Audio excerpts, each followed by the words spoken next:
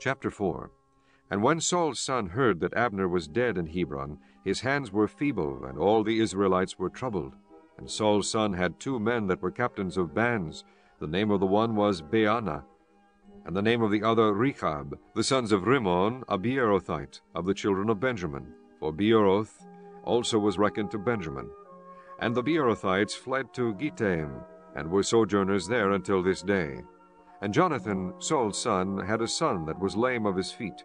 He was 5 years old when the tidings came of Saul and Jonathan out of Jezreel, and his nurse took him up and fled. And it came to pass, as she made haste to flee, that he fell and became lame. And his name was Mephibosheth. And the sons of Rimmon the Beerothite, Rechab and Baanah, went and came about the heat of the day to the house of Ishbosheth, who lay on a bed at noon.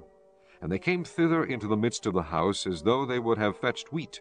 And they smote him under the 5th rib, and Rechab and Baanah his brother escaped.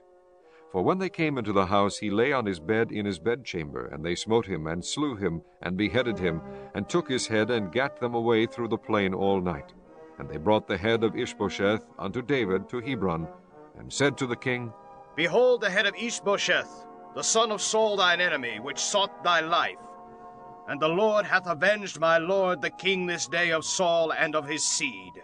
And David answered Rechab and Baanah his brother, the sons of Rimmon the Beerothite, and said unto them, As the Lord liveth, who hath redeemed my soul out of all adversity.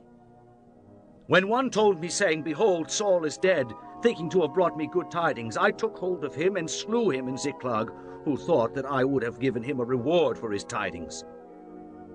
How much more when wicked men have slain a righteous person in his own house upon his bed? Shall I not therefore now require his blood of your hand, and take you away from the earth? And David commanded his young men, and they slew them, and cut off their hands and their feet, and hanged them up over the pool in Hebron.